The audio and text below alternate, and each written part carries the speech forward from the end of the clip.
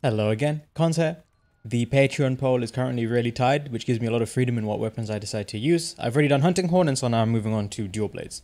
So now I'm going to cover a Dual Blade run that I got. It's not too difficult to do with Dual Blades, to be honest with you. It's quite a fun matchup, and it's quite easy to maintain, especially because of how quickly you reach the elemental thresholds.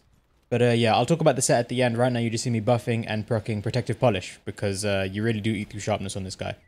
Rocksteady for the standard opener that I always do, the double flinch swipe into claw, or whatever the words are. I mean, you've probably seen this a dozen times by now.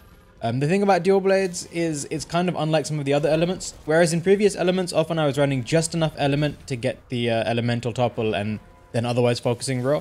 Because it's dual blades, and I'm sure you probably know how dual blades work by now, but yeah, so much of the damage comes from elemental that you kind of got to force it anyway. Again, this will make more sense when I show you the set, but at the moment it's just very standard opening stuff. Unfortunately, a little bit of a shaky start here because I got a bit greedy for the opener, to be honest. Just to clarify, this isn't a run that I grinded like 1,000 hours for to get some crazy speedrun or anything, so there are going to be a lot of mistakes, and it's kind of more of a reasonable, possible run for just anyone watching. Not to say that I'm not doing speedrun stuff, like you can see how aggressively I'm playing with my health. Obviously, if you were just doing this in multiplayer, nice whiff, you would be healing and that kind of thing. So yeah, that isn't to say that I'm completely avoiding the idea of a speedrun. It's just that this isn't like some sort of unattainable super reset for crazy AI kind of run. Now for the head, I keep missing the first of the two hits at the start, but yeah, for the head I like to actually go on the outside of it. Unfortunately, it's a little bit submerged here. But if I go on the inside, I found more often than not that my demon, as I'm demon dancing, his head pushes me out of range. Your mileage may vary on that. Now, again, for stamina management, it's all very standard stuff. I like to personally spam the spin moves. So you'll see I like to get out of demon. I like to sort of spin, leave demon mode, and then I'll sort of enter demon mode, spin, leave demon mode, spin. It's kind of a standard way that I preserve stamina. The sort of the demon flurry rush that you can do while you're in archdemon mode is really nice for some of the smaller openings he has, although I wouldn't really rely on it. Also, the 6 flurry slash is quite good too. The thing about Alatreon is because he punishes you so hard, things like I'm doing here, because I had a feeling Clagger was coming up, I went for it. But that is really not a great idea because that fire breath has a very small opening usually, and all it takes is one pin and then one lightning move, especially if you don't have Rocksteady, for you to get taken out. So you definitely have to play this fight more cautiously than a lot of other ones, just because of how much damage and how much he can punish you. But yeah, the elemental topple is a really nice source for DPS in this fight. You'll get 2 or 3 fairly easily. You can see I've gotten 2 quite near the start of the hunt. Obviously, when it goes into dragon mode, that number's going to go down. It's going to be harder, but yeah, unfortunately, blue sharpness 2 here. Now, while he's coming down from that sort of 3 head move, you can line up a demon dance after you've dodged the final lightning bolt. However, I found that more often than not, I missed the most important hit, so I prefer to go for a 6 flurry rush for some of these moves, like here, for example. Even the 6 flurry rush is quite a high commitment move. I'm sure if you've used it by now, you're well aware of this, but it definitely takes a long time. Not as much as the demon dance, but you are locked into that combo once you've used the 3rd hit. Oh, smoke bombs. If you haven't seen my advanced Alatreon tip video, unfortunately I mess it up here. But yeah, smoke bombs are a nice way to dunk Alatreon if he's in rage mode and you can't flash bomb or flint shot or anything like that. I've seen people who throw a slinger at him when he goes purple like this, when the map goes purple. I don't actually know what that does. I tried messing with it and I had mixed results, so I'm not 100% sure. But yeah, just buff up while he's landing. Don't forget to let him do at least one move once he's gone into the air, because apparently if you don't, he'll just go straight back into it. But yeah, buff up, sharpen up, or maybe reproc your dash juice. Like here, that's quite a dangerous opening and you don't land the last hits. You either can start it a little bit early, but then you miss the first 2 hits. But for me, starting earlier is better because you're just sort of on the safer side of things. That, by the way, the entrance into demon mode, he has 2 demon mode attacks there. Oh, sorry, 2 dragon mode attacks. He has the one that he uses when he's already in dragon mode and the one that he uses when he's transitioning into it, ignoring the one in the sky, that is. Now, the one that he transitions from ice or fire into dragon mode has a very sort of short range, especially near the head. And so you saw how close I stood without having to iframe. But when he uses that Dragon Pulse while already being in Dragon mode, you can't play it so risky. It has a much wider range on it, and so you need to iframe. Fortunately, we are running Safi, which means that... And you can see every time I get the Clagger, ideally, if I was close enough, I could use my spin move into the uppercut, into the sort of auto clutch move. Unfortunately, I've been far away from him every time he's done it, or I haven't had enough time. I've been in the middle of a high commitment move. So that's the reason you see me actually clutch clawing on rather than using that move. Unfortunately, he's about to fly again. Again, if I had more smoke bombs, I could use them. Alternatively, you can wait for him to leave rage mode, at which point he's susceptible to flash grenades and flash pods and flint shots while he's in the air. Otherwise, another nice thing you can do is just sort of poke at his legs. A dual blade does a lot of elemental damage. You can see I'm just sort of going for whatever hits I can, basically praying for the elemental topple. It's quite unlikely seeing as I've already got 2 already and he's in dragon mode, but because of how much dragon damage, how much elemental damage we did already, you see we got it. And so that's another way to take him down while he's in rage mode and you can't use flashes or flint shots. You have a few options for you available. Don't completely sheath if you're going for a decent time. That said, it might not be worth it if you're in multiplayer and you're risking yourself getting hit. At that point, it might be best just to buff up and not take any risks. Yeah, hey, you can see it was quite a short opening. I wouldn't have had enough time to go for a 6 flurry slash or demon mode, but I ended up leaving demon mode, I think because of stamina, but also because I wanted to, and then just using the arc demon mode flurry swipes. You can see I kind of like to use them a lot when, well, unfortunately we're in blue again. So here, for example, this is the one I was talking about. That's one that you need to iframe. It has a much much longer range on it. You'll see he puts his feet on the ground, and then after a little bit of a delay, he does the pulse. Takes a bit of getting used to.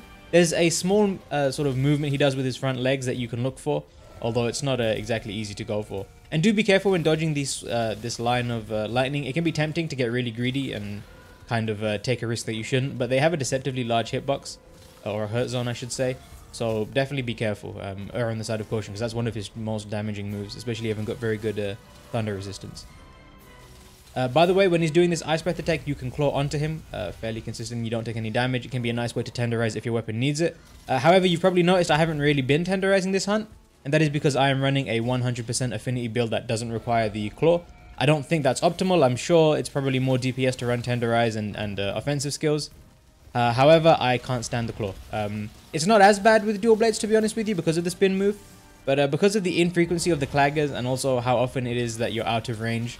Oh, by the way, demon dance on the legs there is a nice opening. So here, for example, you can see that I just about missed that, and that's even though I had like a really good opening there and I wasn't really in a high committal move.